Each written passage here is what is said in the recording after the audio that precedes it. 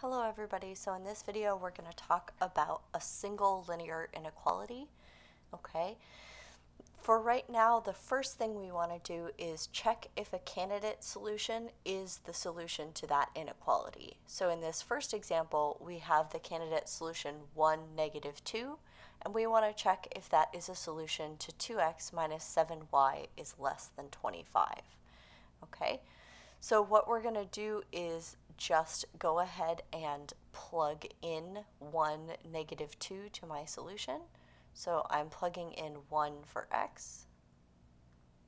So 2x minus 7y, and I'm plugging in negative 2 for y, is less than 25. Okay, so I have 2 plus 14 less than 25, or 16 is less than 25. Okay, so this is a true statement. 16 is less than 25, and what that tells us is that this is a solution. So our answer would be yes, 1, negative 2 is a solution.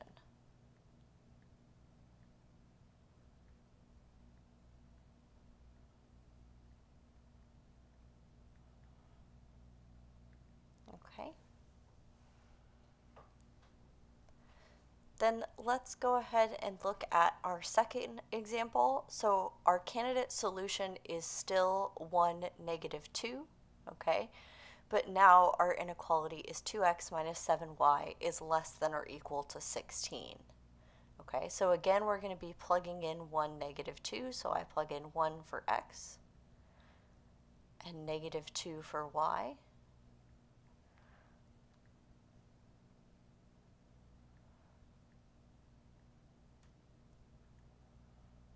Okay, so I have 2 plus 14 is less than or equal to 16.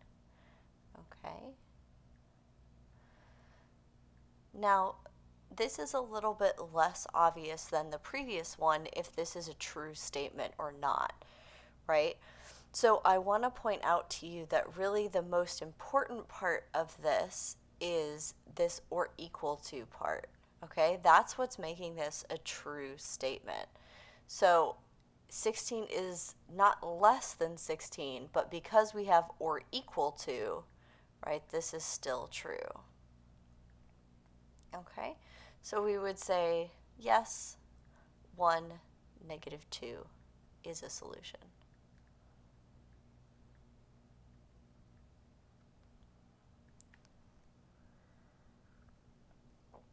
Okay, so let's look at our last example of testing a solution. So we have the same candidate solution 1, negative 2, and we're going to test it in this really similar looking inequality. 2x minus 7y is less than 16. So I have 2x minus 7y is less than 16. Okay, so again I have 2 plus 14, okay, or 16 is less than 16. Okay, now in the previous example we had less than or equal to, right? So when the numbers were the same, it was a true statement because we were looking at or equal to. In this example, we can see that we have just less than. We don't have or equal to. So this is a false statement. 16 is not less than 16. Okay? So our answer would be no, that this is not a solution.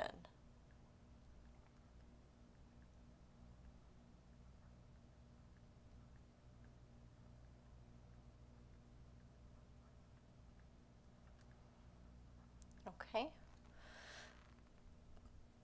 All right. So now that we've talked about how to check if something is a solution, I want to talk about how we are going to visualize all of the solutions to a linear inequality.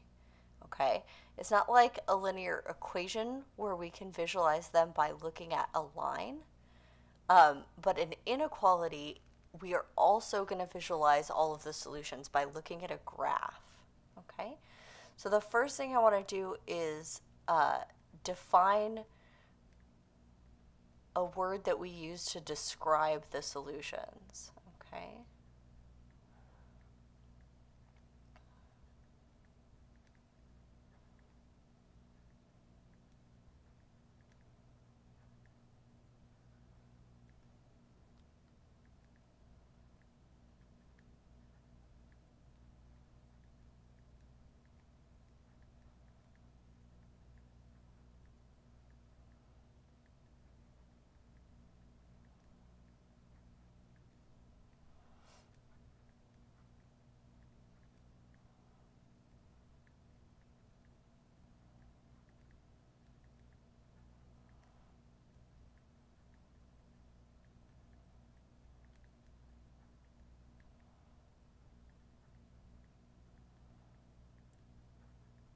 Okay, so we say that the solution region is the part of the xy plane where all of the solutions are located. Okay, so this is really how we're going to show our solutions, is by graphing this region. Okay, and I want to say that in particular, we show this region by shading it in.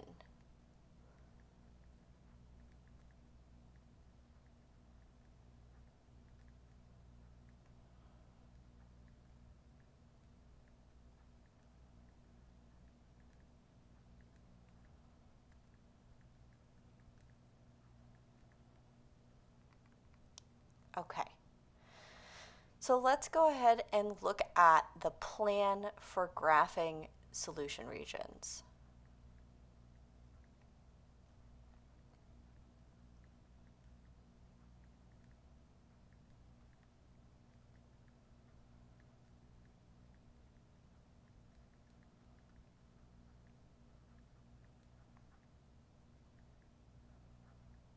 Okay, so the first thing we're going to do is graph the line that shows the border for the solution region. Okay, so we are going to graph the line.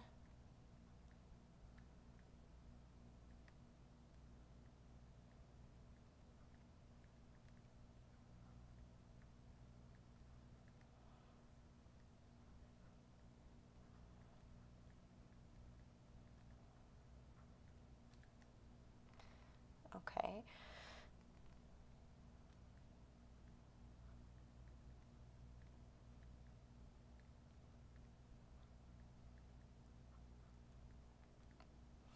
okay, so the line is going to come from the exact same numbers and everything from the inequality, but instead of the inequality symbol, you're going to put an equal sign, and that will allow you to graph the line or the border of the inequality. Okay, then the second thing we're going to do is determine if the line is solid or dotted.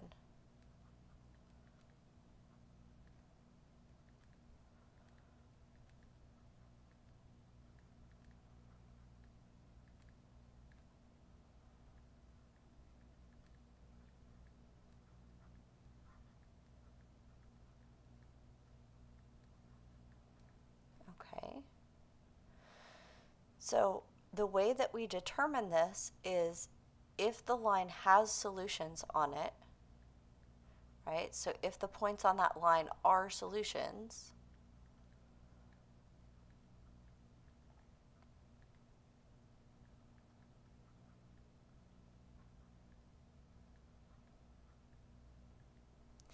then it's solid.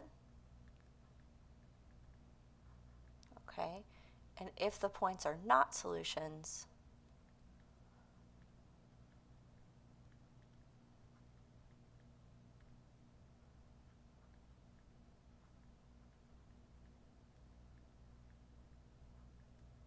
okay, then it's dotted.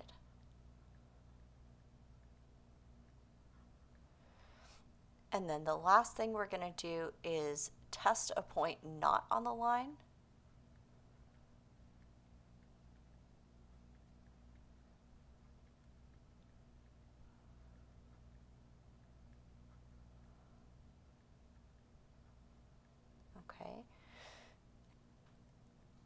and then that will allow us to shade the solution region.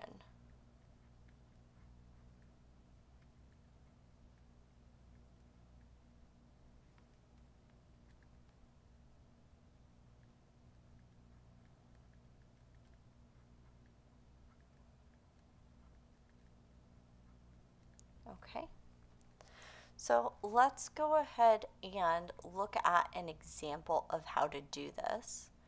Okay, so the first thing we're going to do again is look at the border of the solution region by looking at the equality part of the inequality.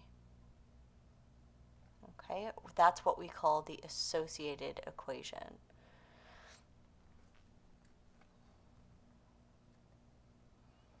Let's get a graph in here. There we go. Okay, so our example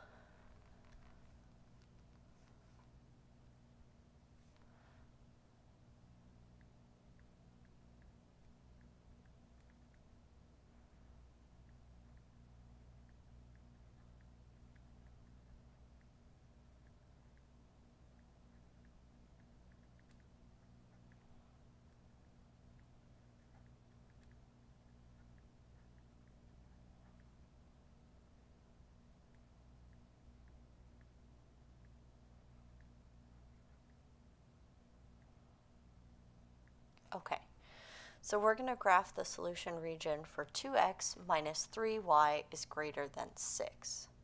Okay, so the first thing we're going to do, again, is look at the associated equation, which is 2x minus 3y equals 6. And we are going to graph this. Okay, so I'm going to go ahead and graph using the intercepts.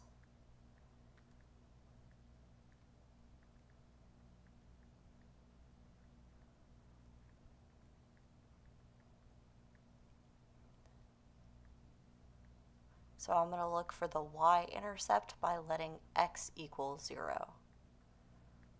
Okay. So I get y equals negative 2. So my y-intercept is the point 0, negative 2. Okay. Then I'm going to look for the x-intercept by setting y equal to 0.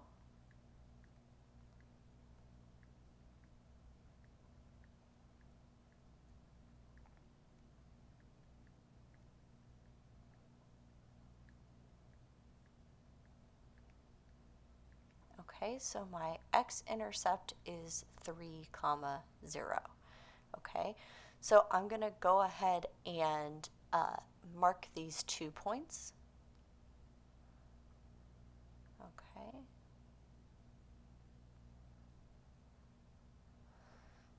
All right, and then our solution region is going to come from connecting these 2 points with a line. Okay.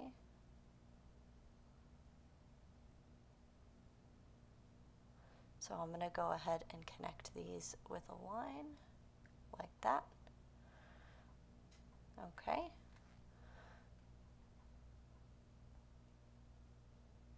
Make that a little bit thinner so we can see it. There we go. Okay. So now we want to decide if the line is solid or dotted. Okay.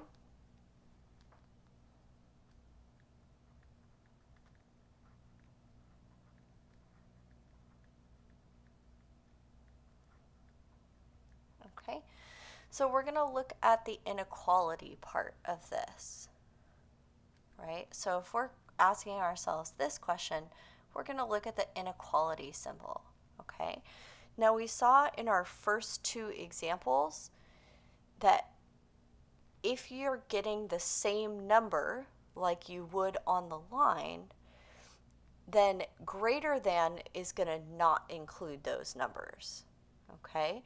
So if we're looking for numbers that are not numbers that are solutions, okay, which implies that we're looking at a solid line, we want our inequality symbols to be greater than or equal to, or less than or equal to. Okay? If we are looking for the line to not have solutions, which means that we would be using a dotted line, okay, then we are looking for our inequality symbols to be greater than or less than with no or equal to part. Okay, and this is what we have in the situation that we're looking at right now, right? We have that we're looking at just greater than with no or equal to, and what that means for us is that our line should be dotted to show that those numbers on that line are not solutions. Okay? So we're going to go ahead and turn this into a dotted line. Okay, I know that this is not as easy to do if you are drawing. Okay, there we go. So now we have a dotted line. Okay, and then the next thing we're going to do is test a point. Okay, so let's make some room over here. Now that we have the line, I don't really need this.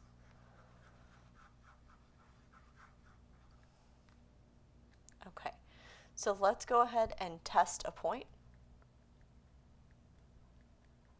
Okay, now the important thing about the point that you test for whether or not it's a solution is it should not be on this line.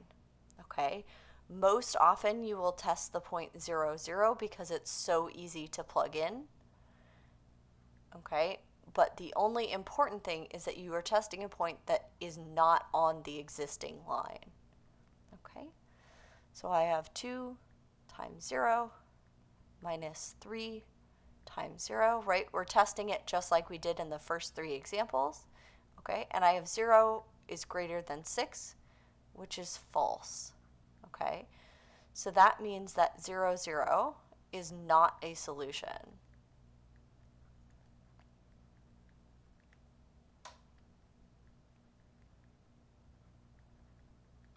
Okay, so because this line cuts the plane in half, right, we have just this upper left part or this lower right part. If 0, 0 is not a solution, what that means is that all of our solutions have to be on the lower right part. Okay, so all of our solutions are going to be down there. So let's go ahead and shade in our solution region down here. Okay, so because 0, 0 is not a solution, it means that all of our solutions are falling below or to the right of this line. Okay. All right, in the next video, we'll do another example of this, so I will see you guys there.